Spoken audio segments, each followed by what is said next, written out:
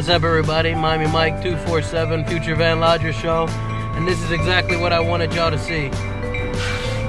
As you see, we're here at the train station, and that's called the Metrolink train. And the reason why I wanted to show you guys that is because across the street is all this parking. And even here, now that's a train, it's a day train, but it goes into the night. But what I wanted to show you guys is all these cars parked here. And the reason for that is because with this train, you can park here all day and all night, or for as many hours as you need. Yes, my front windshield is dirty. I gotta wash it. I won't be here long enough to bother washing that window. But as you can see, you can basically park here all day and all night.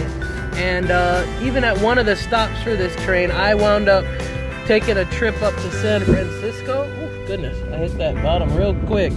I wound up taking a trip up to San Francisco, and I wound up leaving my car there for 3 days. And I asked the security guard before I did, I said, hey, you know, I'm leaving on a jet plane up to San Francisco. Can I park here? As you see, people are going to their cars. This whole parking lot right here, Metrolink parking. Parking out on the side, and he said, yeah, he said you could leave it there the whole weekend. He said they really don't bother with you unless you've been there for a week. This is an IHOP. You can park at an IHOP, 24-hour parking. So, you know, I had a discussion on one of the Facebook pages today for Van Life about places to park.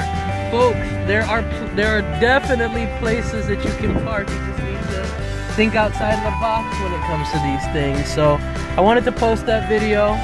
Hope this helps. We'll talk to you guys again soon. Miami Mike 247, host of the Future Van Lodgers of America show. Again, there's some really free parking right there as well. So we'll talk to you guys again soon. Bye now. Hope this helps.